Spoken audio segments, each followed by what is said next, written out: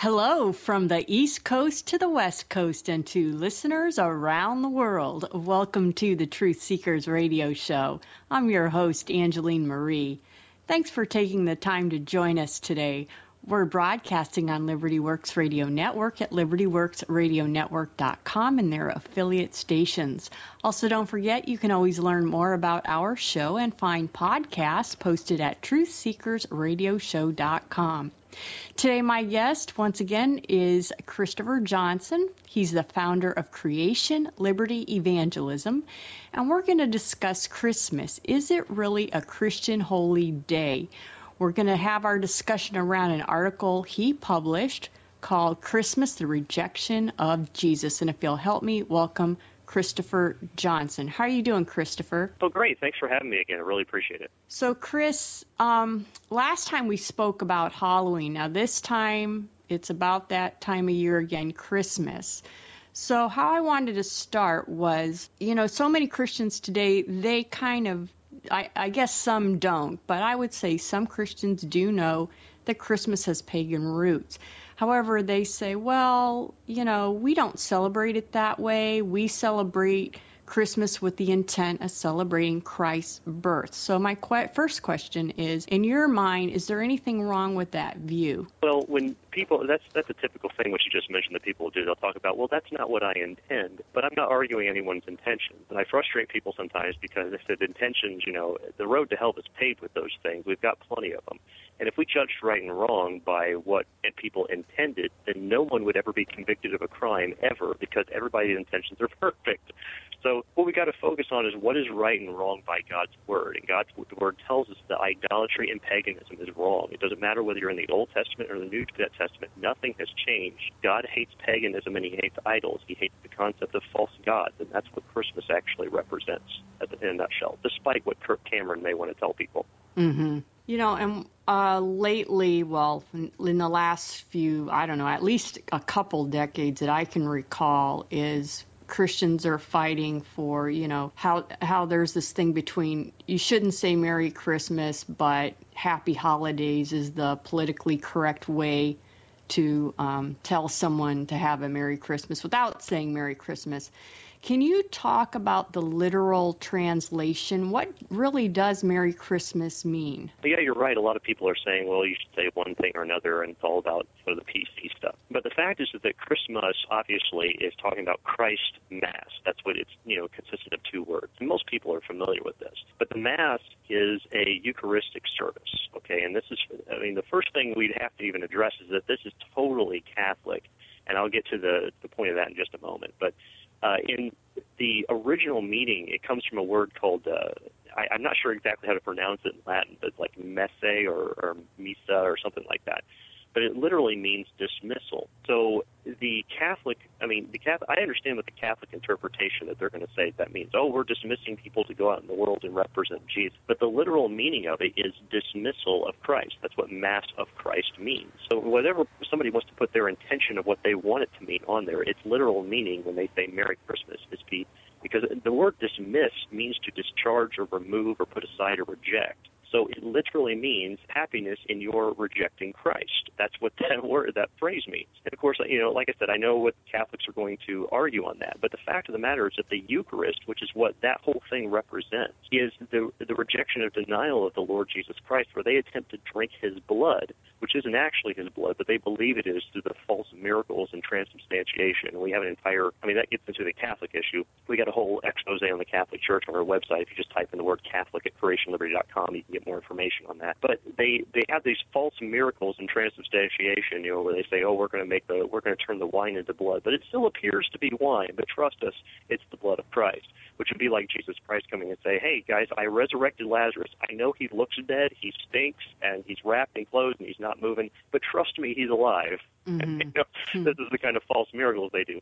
Anyway, so and of course the New Testament says, we're supposed to abstain from blood. We're not supposed to be consuming blood in anywhere, in either in the Old or New Testament at all.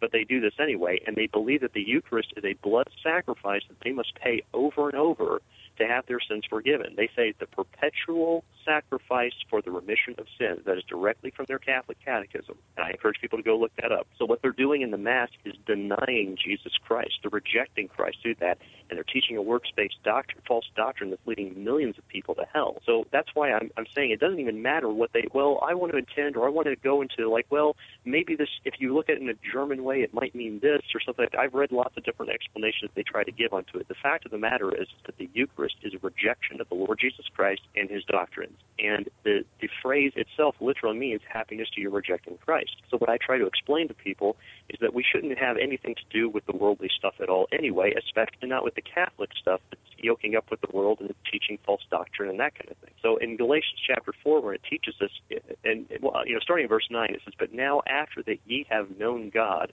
or rather are known of God, how turn ye again to the weak and beggarly elements, whereunto ye desire to be in bondage?" Well, what's he referring to when he says weak and beggarly elements and the desire to be in bondage? He continues and says, "Ye observe days and months and times and years." Our observance of times, like the heathen do, talk about in Jeremiah chapter 10, which we'll discuss later, is that whole thing was not to be done in the Old Testament nor in the New Testament. People think that in the New Testament, just because, it's labeled with the word Jesus, therefore it's okay. Well, just like we talked about in the Halloween article, we covered all that, what we teach on that. The Christmas is the same thing, and I gave the example. If you have a satanic altar and you slap a "I Heart Jesus" bumper sticker on it, does that make the satanic altar good just because you slapped the Lord Jesus onto it? Well, obviously not, and born-again Christians can understand that very clearly, but yet they will turn around and make excuses when it comes to Christmas, which is a total contradiction. I agree, and I was thinking about this too. And I think it's because one of the reasons, they've grown up just celebrating Christmas, but I think the other side is too, even when you get older, it's like the time of year that family finally stops everything and gets together and spends time together. And I think that also may have a lot to do with it. Oh, and you're not kidding, because a lot of people, all they do is they attach their emotions to this holiday. See, it's not the arguments that people are making, at least from my experience, when I've talked to numerous people about this issue. I mean, we have former friends that are no longer friends because we would dare to question, their holy sacred cow Christmas. And the thing is, and not just, friends, family members, all sorts of stuff who basically deemed us, total heretics because we would dare say a bad word about Christmas. But what they're actually doing and the attachment that they're giving, it's not a biblical one. It's an emotional one. It comes from an emotional state. So what they do is they look at the past times they had with friends and family. They get all that warm, gooey feeling they get inside at that happy time of year, and that's what they're actually defending. And when we're talking about the biblical terms of what Christmas is and how the Bible actually condemns such acts from the heathens, the problem is that they're really defending their emotions, and they're basically the representation of Christmas is their memories of their family, which they get emotional about and think that you're attacking their family memories, which is not what we're doing. We're saying what is right and what is wrong by what God's Word standards tells us, not by what we feel. I agree. We'll be going to a break soon, the first break. But before we do that, just to get away from my next question, first I want to ask you this. Just out of curiosity, before we go further, when did you yourself start to question Christmas? I would assume probably as a child you celebrated it too. Am I right? Absolutely. So when did it start? When did you start to feel, I guess the word I should use is convicted about it, or feel that, a few years ago, wrong? I'd say probably about 3 or 4 years ago. Okay. I really did. I started to come to some conviction about it. I haven't, even as a born-again Christian, I still did celebrate Christmas. And I'm not telling people that you're going to hell if you've ever celebrated Christmas. That's not what I'm saying. Uh-huh. There are tons of different wicked things that we do after we're born again that we have to learn about and then sanctify ourselves. So that's going to happen for a lot of people. They're going to have to go through that process. But it was just a few years ago, and then, one of the years I finally actually, after I wrote this article, I had still gone to a Christmas get-together with a bunch of family, but I got up in front of everybody, and I asked for everybody's attention, and I spent 5 minutes explaining to them some of these things and asked them to go look it up. And after that 1 year, I have dedicated that I won't go to any kind of celebration or get-together where they got these Christmas trees or for Christmas things. The whole thing now, it's so funny that, about 4 years ago, I was okay with it, but today, now that I understand the truth, it makes me sick to my stomach to even look at it. And there's a lot of other Christians, at least in our church group, that have slowly gone through the same process and have gotten to the same point where now it's the things that we liked a few years ago are now sickening to us because we have an understanding of the truth. That's very interesting. Okay, Chris, well, let's go ahead and take our first break. Listeners, today my guest is Christopher Johnson. He's the founder of Creation Liberty Evangelism, and we're discussing Christmas. Is it really a Christian holy day? We'll be back momentarily on the Truth Seekers Radio Show.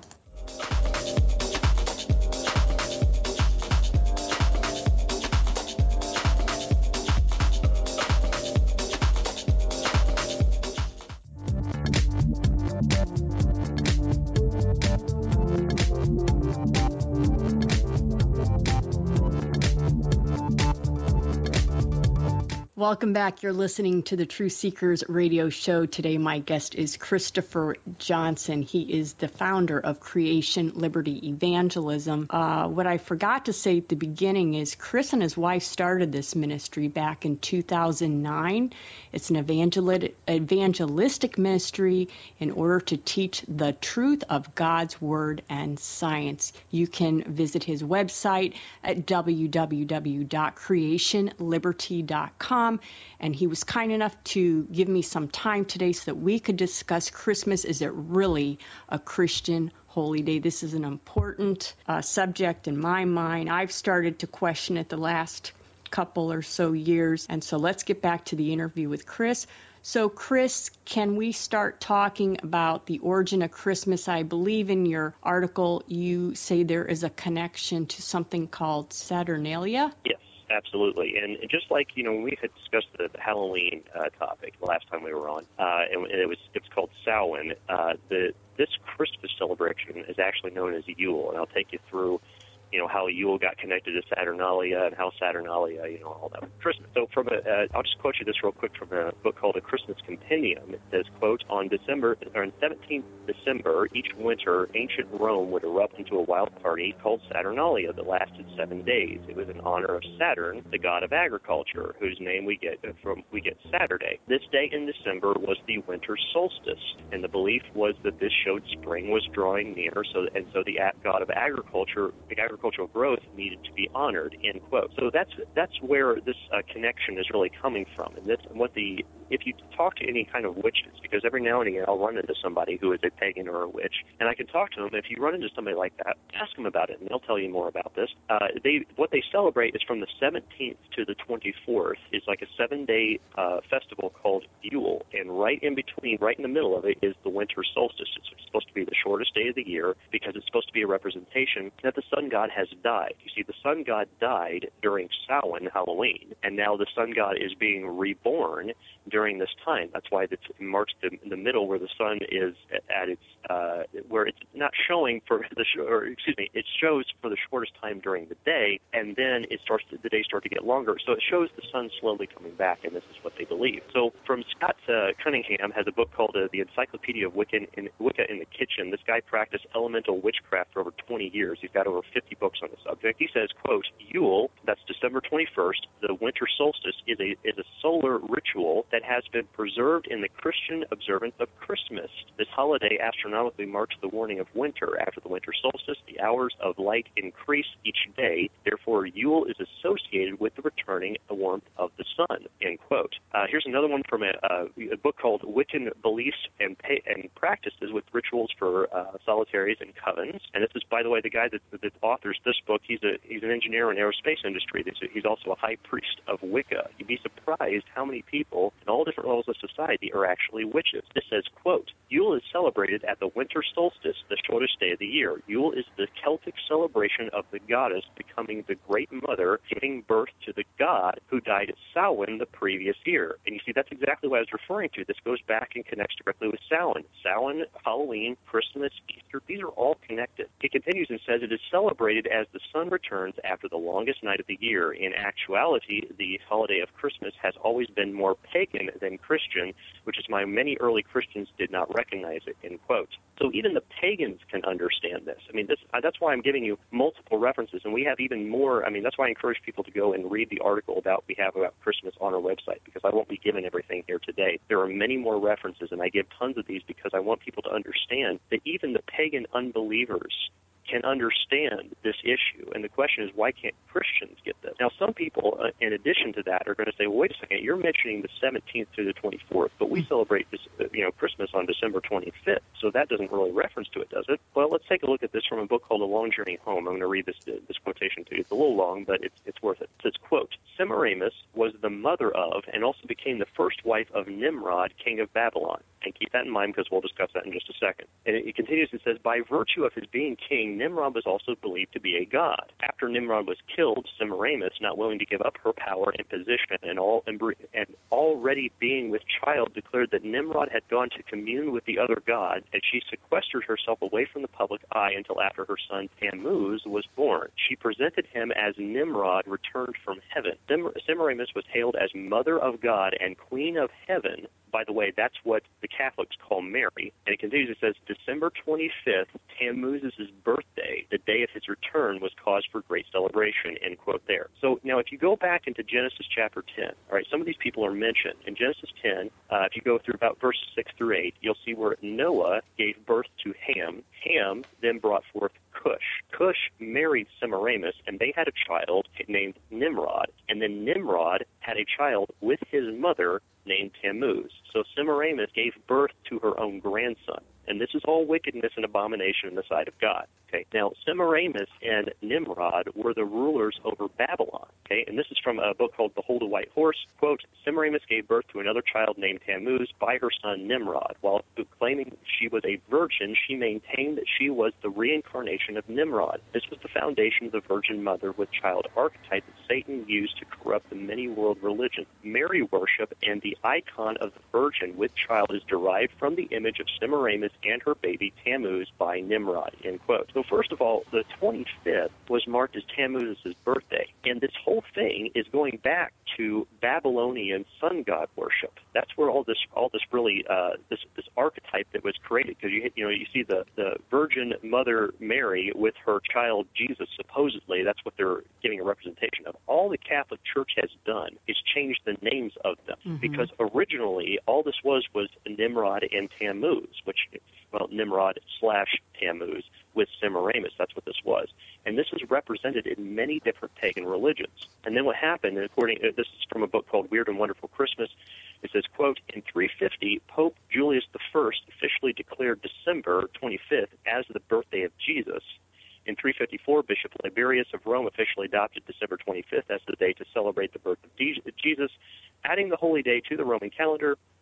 In AD 400, Pope Sixtus III conducted the first midnight mass on Christmas at the Church of Santa Maria Maggiore in Rome, end quote. So it wasn't until 400 AD that it was even given the name Christmas, because before then it was known as Yule, and then when Rome they started adopting all the pagan religions from the nations that they were overtaking, and so they called it Saturnalia and celebrated this throughout the week. And then later, once the Roman Catholic Church starts up, they name it Christmas, and this is a pagan celebration that's been carried through for literally thousands of years.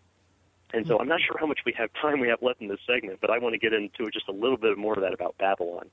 Okay, how much time do we got have? about 4 minutes.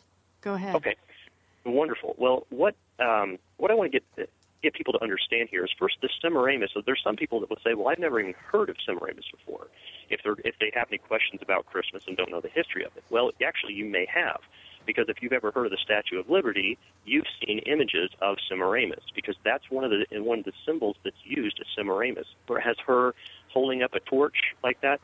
The torch is supposed to be representative that she's supposed to be with child. She's not showing, but she is with child, and she's holding up this torch for Nimrod to come back to her. That's what that whole thing is. Or if you've ever watched a movie of Columbia Pictures, their introduction shows this woman dressed in a white robe, and she's holding the torch of Semiramis up. That's what all that means. And what people have to understand is that she's represented, at least depicted, as not being pregnant there, but she is conceived waiting for him to come back. And so you have the depiction of Semiramis holding the child Tammuz, and then there's another depiction, this right here, of Semiramis without child holding up the torch awaiting his return. People need to understand this is a symbol of Antichrist. And a lot of people don't get that because they don't understand the connection between these things. But you see, the whole thing is supposed to be representing this Messiah child come back from heaven who is a God, and this is a symbolism of Antichrist that they use. And a lot of people don't get that's posted everywhere, but that's what those who understand it. I mean, there's no way they would have built the Statue of Liberty without the people who designed that, without the understanding of what that really represented. And so what I want people, one of the main big points I want people to get, Babylon was located in a land called Sumer. That's why if you ever hear the Bible or Babylonians refer to the Sumerians, that's the land that Babylon was located in. And it was named it was named for the word Babel, to Babel. And that's where we get that word from. Because when God separated the languages at the Tower of Babel, you have to understand in their position, I mean, you would be standing next to someone and suddenly they're now speaking gibberish that seems to make no sense to you. And then everybody has to find each other who are speaking the same language that they are, whatever gibberish that they're speaking that can be understood. And then they separate into their groups and they spread out around the world. Now, the one key thing that a lot of people miss is that before all the languages were separated at Babylon, they were all worshiping the same God, because in Babylon, the rulers over Babylon were considered gods. They were all worshiping the same God, Semiramis, Tammuz, Nimrod. They were worshiping the same ones. When the languages were separated, once these languages got separated, they still worship the same God. And that's what I want to get across to people, that the only thing that changed were the names by which they called those gods. And that's why we seem to have this seemingly endless amount of gods and goddesses around the world. Not every single god or goddess in all mythology around the world comes from Babylon, but most of the main figures did. It's the ones that were, there were lesser religions that were creating, a bunch of derivatives of this. But in the main ones all around are all attributed to the same one. And if you talk to any kind of witch or pagan, someone who practices this stuff, now you don't have to walk up to every pagan that you see and say, "Repent, sinner." You don't have to do that and approach them that way. You can always begin to talk to them act like you're interviewing them. That would be a good way to go. Just talk to them and ask them. Just like, Angeline sits here and interviews me. You can do the same thing with them. And many of them are more than happy to talk to you about the religious ideas. They're not scared of it.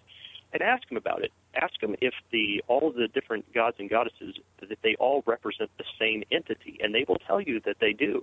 They know that the same energy in the universe, this rulership over it, is all attributed to many different names. They understand this very clearly. And the Nimrod Tammuz with Semiramis representation is represented in many different cultures, like Adonis and Aphrodite from the Greeks, or the Egyptians with Osiris and Isis.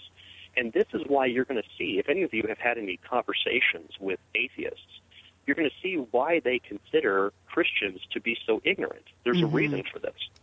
Because they see, oh, wow, all these connections. See, these things came first, and then the Christians started adopting this stuff later. Well, first of all, that's not true, because what we have through God's Word is in itself alone is very unique. However, there were a lot of other stories and mythologies floating around out there, which the Catholic Church has copied. And when we copy the things the Catholic Church in Rome has done, we are making ourselves a part of this whole thing that's in the Bible called Mystery Babylon.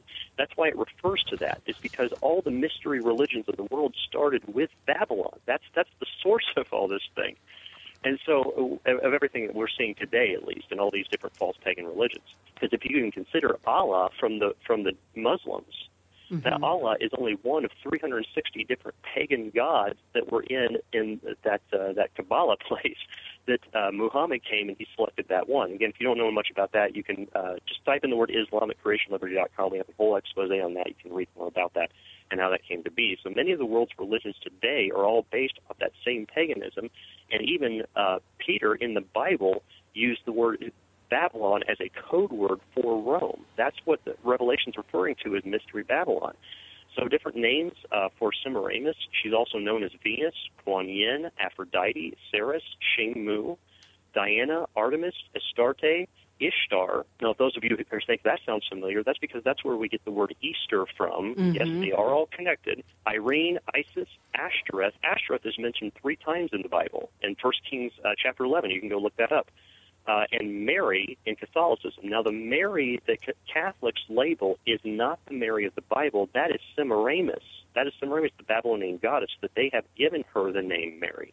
Mm-hmm. And then the Nimrod Tammuz, that is called by Osiris, Horus, Jupiter, Saturn for the celebration of Saturnalia, Adonis, Orion, Dumuzi, Bacchus, Apollo, Ra, Baal. Baal is another version of this. All the worshipers of Baal in the Bible, and Jesus, in quotations, in Catholicism, because all they did was they took the Nimrod Tammuz symbol and they slapped a Jesus label on it and called it good. Okay, Chris. Well, that's interesting information. We're going to elaborate even more on that when we come back. Listeners, today my guest is Christopher Johnson. He's the founder of Creation Liberty Evangelism, and we're discussing Christmas. Is it really a Christian holy day? We'll be back momentarily on the Truth Seekers Radio Show.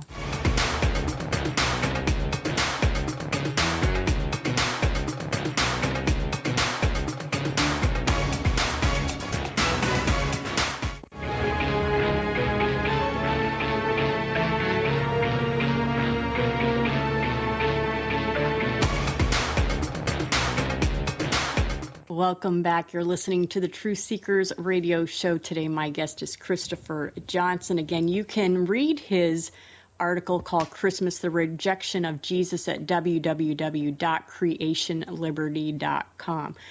So, Chris, just before we went to the break, this next question ties right into that. So you say in your article that the reason that it's important for Christians to separate themselves from these pagan rooted celebrations like Halloween, Christmas, Easter, is because what it does is it gives the impression to the world that we are rooted, that God's word is rooted or evolved from this Babylonian pagan worship, which you kind of alluded to before we went to the break. But then my question is, well, I agree with that, but if so many Christians are brainwashed into thinking this is all good and rooted in Christianity, how do we change the tide? You know what I mean? Yeah, exactly. It seems like it's an overwhelming, tsunami wave that you can't stop. Right. Well, all we can do is spread the seeds just like Jesus did. There's nothing else we can do. We can continue to tell the truth. And again, we're going to suffer afflictions because we tell that truth. We're going to have people hate us. They're going to get angry at us and do it, but you have to do it one person at a time, grassroots, just like Christ did. But even he explained in Matthew chapter 7 that even so every good tree bringeth forth good fruit, but a corrupt tree bringeth forth evil fruit. A good tree cannot bring forth evil fruit, and neither can a corrupt tree bring forth good fruit. So every tree that bringeth forth not good fruit is hewn down and cast into the fire, which is where a lot of these Christmas trees ought to go, in my opinion. So, but the thing is, the problem is, by your fruits you shall know them. And the problem is, we cannot preach the proper gospel and doctrines of Jesus Christ while we're committing adultery. We can't teach the proper gospels and doctrines of Jesus Christ if we are drinking alcohol while we're doing it. And we can't do it if we're also celebrating paganism at the same time. Because Jesus Christ wanted us to be sanctified. When he prayed to God the Father, he said, I pray that thou shalt not take them out of the world. I mean, we're going to have to go through this stuff. I mean, I still work a job, as aside from most of the, mainstream apostate preachers out here, I actually have to work. So I go out and work a job. And then I have to see all this paganism around, and it makes me sick to my stomach. But I act among them as one of them. I just don't participate in the same things that they're participating in. Jesus Christ wanted us to be a peculiar people, just like he wanted the Jews to be peculiar people. And we're not being peculiar if we're doing the same things the world is doing and yoking up with the world. Because he said, they are not of the world, even as I am not of the world. This is what he was praying to God the Father. He said, sanctify them through thy truth. Thy word is truth. Thou hast sent me into the world, even so have I sent them into the world, and for their sakes I sanctify myself. Jesus Christ sanctified himself from the pagan junk. And then he says that they also might be sanctified through the truth. Jesus Christ did not yoke himself up with Rome, and we ought not to do the same thing. We need to be sanctify ourselves, and be ye not unequally yoked together with unbelievers, as it says in 2 Corinthians chapter. So, Chris, in your article, you mentioned some pastoral arguments that pastors use to justify the paganism. What are some of these arguments that they use? Yeah, there are a number of them that they use. As far as, and a lot of these are just ones that I have experienced from some of them making. Mm-hmm. the first one that I heard was they'll say, well, we use pagan names like Sunday for days of the week, and there's nothing wrong with that, so therefore our Christmas celebration is justified. This is one of the ones I've heard. This is actually what's called, if you were to enter into a logical debate, where with laws of logic and things like that, it's what's called a conflation fallacy, or a lot of people just know it as comparing apples to oranges and calling them the same thing. If another type, like if I were to give a similar argument, it would say watermelons are green, cabbage is green, therefore watermelons and cabbage are both fruit. That's not logical, okay? And that's exactly what they're doing here. It's true that the days of the week are labeled from pagan concepts, just as a Christmas tree is labeled from pagan concepts. But one needs to be questioned is the origin of the subject matter. So God created the days, which means days have a good origin. And so according to the Bible, the days don't automatically become evil, just as trees themselves have a good origin, and trees are not evil. However, the pagan tradition of decorating the trees is evil, and that's talked about in Jeremiah chapter 10. In Jeremiah chapter 10, it says, and starting in verse 2, it says, "Thus saith the Lord, learn not the way of the heathen." Now, the word heathen, a lot of people are unfamiliar with that. It means pagan, a pagan or one who worships idols. So immediately God has told us, the Lord has said, learn not the way of the heathen. And not only do we have a lot of people learning the ways of the heathen, but teaching others the way of the heathen. I mean, we have a lot of these churchgoers out here. I don't know if they're Christians or not, but a lot of churchgoers continually teaching on the way of the heathen, which they shouldn't be doing. And it says, and be not dismayed at the signs of heaven. Well, just as we talked about, all these different observing times that they're doing, which Galatians chapter 4 says that we're not supposed to do, all they're doing is doing this based on the worship of the sun god, which is the positioning of the sun, which is they're looking to the signs of heaven and getting dismayed at these things. That's why the Bible talks about that they're weeping for Tammuz, the great abominations that they were doing, weeping for Tammuz. Tammuz is specifically mentioned in the Bible as well. This is for the heathen are dismayed at them. And in Jeremiah chapter 10, verse 3, it says, "For the customs of the people are vain, for one cutteth a tree out of the forest, the work of the hands of the workmen with the axe. They deck it with silver and gold, they fasten it with nails and with hammers, that it move not." I don't know a better description of a Christmas tree than that right there. That's exactly what that is. And God said that we're not even supposed to learn those ways, let alone do them in our homes. And so that's one of the arguments that they're trying to make here, is saying that this origin, the origin of this tradition that they have, was somehow good when it is completely evil and completely not of God. So it's a fallacious argument they're making there. The second one that I've heard, and like I said, these are just ones I've personally experienced. You've had people write me or tell me through messaging. And one of them was that they'll say, well, I've heard some Jehovah's Witnesses say that Christmas is evil, and they're founded in theological error, so therefore Christmas celebration is justified. Again, this is what's called an association logical fallacy, okay, or some people know it as guilt by association. So here's a different type of argument to help understand what they're doing. They say Beth's favorite movie is Star Wars. Jeffrey Dahmer's favorite movie is Star Wars, and it was, by the way. Therefore, Beth and Jeffrey Dahmer are both murderers. Well, that's not logical. That's not the stuff that we take here to say that, okay? It's true that the Watchtower Society does not celebrate Christmas because of its pagan origin. But just because they sit in error about the salvation of Jesus Christ doesn't automatically mean that they are wrong about Christmas, okay? The Catholic Church teaches false doctrine on the salvation of Jesus Christ in the Mass, but when a Catholic stands up and says that God is the creator that created the world in 6 days, does it automatically mean he's wrong? No. Okay, he might be right about that and simply wrong about other matters, okay?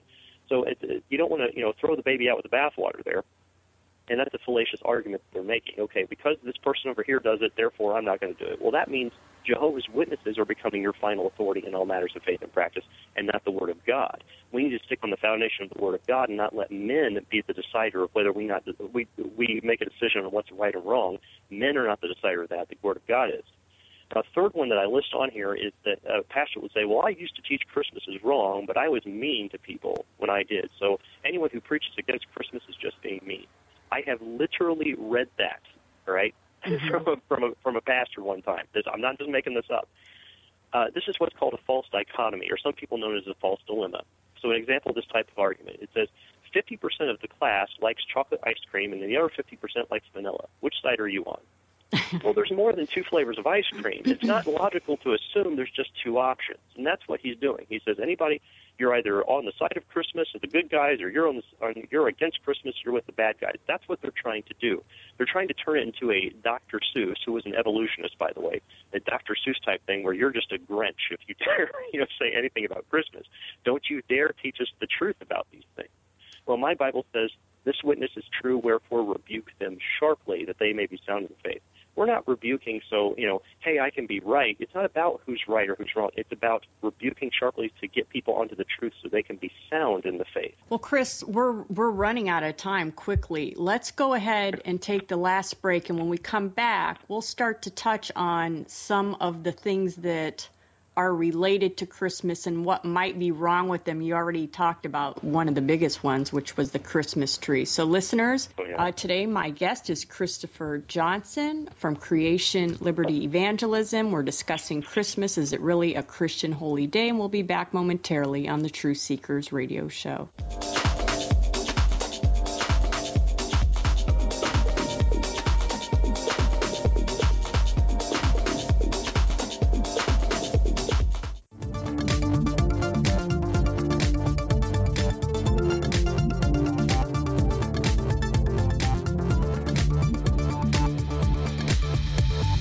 Welcome back. You're listening to the Truth Seekers radio show. Today, my guest is Christopher Johnson, the founder of Creation Liberty Evangelism, and we're discussing his article called Christmas, the Rejection of Jesus, and you can find it at www.creationliberty.com.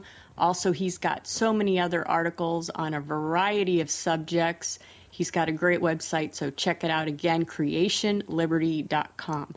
So, Christopher, you touched on the Christmas tree because that was on my list for number one. So you've covered that one. Let's go to Santa Claus. What's the story behind this character? What's wrong with him? What is it about those 8 reindeer? Well, the Santa Claus issue is kind of a long one. I know we aren't going to be able to cover everything right here, but I'll start off reading this from a book called Witchcraft, the Modern Witch's Book of Herbs, Magic, and Dreams. It says, quote, "The modern personification of the Christmas spirit, known as Santa Claus, was at one time the pagan god of Yule. To the Scandinavians, he was known as Christ on the Wheel, an ancient Norse title for the sun god who was reborn at the time of the winter solstice," end quote. So like last time we were talking about the Halloween issue and how we talked about the pagan witch's wheel of the year where they have 8 major celebrations. This is what they're talking about when they put the Santa Claus character reborn at this certain point on the wheel. That's what that's referring to. And it's a Norse title for these things. The Santa Claus can represent actually a number of different things, but there's a few main sources that it comes from. And I'll read you this from a book called The Encyclopedia of Wicca and Witchcraft. It says, quote, "Holly King is a symbol of the waning forces of nature." And the Holly King is another name for that Santa Claus representation. It continues and says, "The Holly King is depicted as an old man in winter garb. His head bears a wreath of holly, and he often carries a staff that is typically a holly branch. Some Santa Claus figures are actually Holly King figures," end quote. So we have to understand also that the holly is a representation of, there's a lot of different things. The holly, the ivy, all those things, which I know we're not going to really have time to discuss much today. Those are pagan symbols.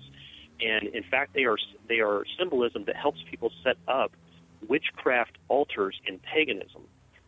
And so a lot of that stuff, these are different decorations that are put onto this Holly King representation. And we're going to see all these concepts come together in basically, well, let me read this to you. I'll show you. Because, like I said, I apologize I'm going this way, but there's so many different directions this could go in. And this book is called The Outer Temple of Witchcraft, Circles, Spells, and Rituals. It says, quote, "Yule, the winter solstice, a ritual theme." Now, it's describing what this is all about. The ritual theme is rebirth of the sun god, return of the old god to the underworld. Now, before I continue this quotation, that's the connection that's being made here, is when the Catholic Pope were trying to bring all these pagan religions under one umbrella into the Catholic Church. And that, by the way, is what the Catholic Church has always been about, is bringing them all under one umbrella for the Pope to rule over all of them. And that's why a lot of people see the Pope as the seat of Antichrist. Nobody knows whether the Pope is actually going to come out of that or not, the Antichrist come out of the Pope's seat or not, but he is in a prime position to make that happen. And so the rebirth of the sun god, when they see this ritual theme in this worship, they'll say, okay, well, the Christians say that Jesus Christ was born of a virgin here, and so this is like the rebirth of God here, and so they're going to connect those two together into the same celebration. So it's all pagan religion supporting pagan religion. And then it continues and says the lunar correspondence is the dark of the moon. And by the way, that's something else that we don't have time to make too much of a connection. The dark of the moon, that's a symbolism that's used in Catholic depictions of Mary. There are many depictions of her standing on the dark of the moon because that's the lunar correspondence to this day. In fact, on our Catholic article in our website at creationliberty.com, you just type in the word Catholic. You can read all about that. We have pictures and we show people how that she is depicted in many of their paintings. And the deities are represented: the solar child, the sun king, the great mother, and the underworld / horned god, oak king, and holly king. So the holly king and the horned god are directly connected, these things. But I'll go ahead and end quote there because I kind of have to pick and choose what we're going to talk about. Mm-hmm. So the horned one, what is the horned one? Well, this is from a book, it's actually interesting. It says, When Someone You Love Is Wiccan, A Guide to Witchcraft and Paganism for Concerned Friends. Now, of course, it's written by a witch, okay, that's trying to make it seem all, it's trying to lessen the the heresy of witchcraft and the heresy of paganism. Is trying to lessen that in people's minds so they'll become more accepting of it. And that's the only reason I say that's interesting, that they're trying to do that. But this says, quote, some witches and other pagans refer to the masculine aspect of God as the horned god or the horned one. Cernunnos, the Celtic horned god, indeed his name means horned one, is depicted as the lord of the forest and the animals. In a similar way, the Greek god Pan is depicted as having horns and goat-like legs and feet. And by the way, Pan is the same demonic representation that's in C.S. Lewis's Chronicles of Narnia, which, by the way, his entire book series is not Christian. That man himself was not a Christian, and that whole thing is all about paganism and his study into pagan religions. And that, again, we have an article on our website called Fantasy Novels, Invitations to Hell. You just type in the word fantasy at creationliberty.com, and you can read about that more, too. But Pan is another god, and that's the same god, Pan, that Aleister Crowley, the Satanist Aleister Crowley, worshipped. So it says, well, here it continues. It says, like Cernunnos, Pan is seen as a god of nature and of wild beasts, end quote. So now we're already seeing a connection between Santa Claus and the satanic god that the Satanist Aleister Crowley worshipped is one and the same. Here is from the book, again, The Outer Temple of Witchcraft, Circle, Spells, and Rituals. It says, quote, in some traditions, the god is viewed as a child, and the universal mother gives birth to the young sun king. You see how this all connects together with Semiramis and Tammuz. Mm-hmm. It continues, it says, others see the god of light, and that's also, by the way, I guess that brings to mind what all the Christmas lights are about and where that came from. I know we use electric Christmas lights today, but all that represents the candles they used to burn on the Yule log, which is where the origin of the Christmas tree, which, again, we haven't discussed today. But that's where all that comes from. They used to light candles in the houses to invite people to come and join in the pagan celebration. All the Christmas lights that you're seeing out here, they might be pretty and they might be fun, but all they do is represent people coming in and to joining in the worship of the sun god, or the horned one, as we're talking about here. And this quote continues and says, others see the god of light. It says, as the oak king rise up out of the underworld and combat the god of darkness, the horned god, or holly king, and take his place as ruler for half the year, end quote. So you have this oak king and this holly king that are supposed to be fighting against each other and taking up their position. And so this holly king is supposed to take his position up on and become like the sun god that's supposed to bring back the sun, that kind of thing. So when people talk about, because there's a lot we could go into here, I'm trying to pick and choose. But this horned god is a satanic version. It basically is like Satan, because the horned god is the god of darkness or the god of the underworld that's being talked about here. These things, the Santa Claus and this god are one and the same in this. That's why, who is the god of the underworld, or who's the ruler of the underworld according to Christian doctrine? Well, that's Satan. And that's why there's so many, when people are saying, they refer to him as Satan Claus, this isn't just cute rhetoric. They're not trying to be funny. We literally mean that Satan is represented in the form of Santa Claus, okay? In Ephesians chapter 5, starting at verse 8, it says, for you were sometimes in darkness, but now ye are light in the Lord, so walk as children of light. And it says in And it continues later and says, have no fellowship with the unfruitful works of darkness, but rather reprove them. We're not supposed to be yoking ourselves up with this stuff. We're supposed to be reproving these things. It continues, it says, for it is a shame to even speak of those things which are done of them in secret. But all things are reproved and are made manifest by the light, for whatsoever doth make manifest is light. Now, Angeline was right earlier. She's saying, how hard is it to fight against this giant wave of people that seems to be overwhelming to try to get this tide turned back? And we may never do that because the tide is going to continue to flow. But we can save some. We can get the truth out to some. And the only way the truth is going to get out are by those that are teaching the light of the Lord. They are teaching the truth of God's word and exposing this paganism, which is what we're supposed to do. And so Santa Claus is really is represented not only in this horn god, it's also represented as Odin. Okay, and that's another thing. We have to make the connection there because that's where the eight reindeer came from. I don't know how much time we have. Well, we're just about out of time, Chris. But okay. So if you just had to say somebody that's sitting on the fence, they're kind of torn, what would you say to them about Christmas? Well, I'd probably have to first quote to them. I quote to him a number of scriptures, really, but the Bible says, "Be ye not unequally yoked together with unbelievers," because Christ has nothing to do with Belial and with Satan and all these kind of things. The Bible says in 2 Corinthians chapter 6, "Wherefore come out from among them and be ye separate, saith the Lord, and touch not the unclean thing, and I will receive you. I'll be a father unto you, and you shall be my sons and daughters, saith the Lord Almighty." That's in 2 Corinthians chapter 6. But and even in Titus chapter 2, it says, "Who gave himself for us, that he might redeem us from all iniquity and purify unto himself a peculiar people, zealous of good works. These things speak and exhort and rebuke with all authority. Let no man despise thee." Okay? So when God did all these things, he gave himself for us. Why? So he could redeem us from all iniquity and make us into a peculiar people. If you want to be a peculiar people, celebrating the same things the world does, yoking up with the world and doing the same things the world does in all their flesh and all their materialism is not making you a peculiar people. If you want to be a peculiar people that has the opportunity to share the gospel, you need to separate yourselves from those kind of things. Be able to bring the stuff up. And a lot of people in conversation, they're like, how do I bring that up in conversation? Well, when someone says Merry Christmas to you, they said, I'm sorry, I don't celebrate witchcraft, or I don't celebrate paganism. And that'll strike up a conversation really quick because they're going to get awfully defensive on that. Thanks so much, Chris. We're out of time, listeners. Today, my guest has been Christopher Johnson, founder of Creation Liberty Evangelism. Check out his article called Christmas, The Rejection of Jesus on creationliberty.com. Until next week, this is Angeline saying goodbye on the Truth Seekers Radio Show.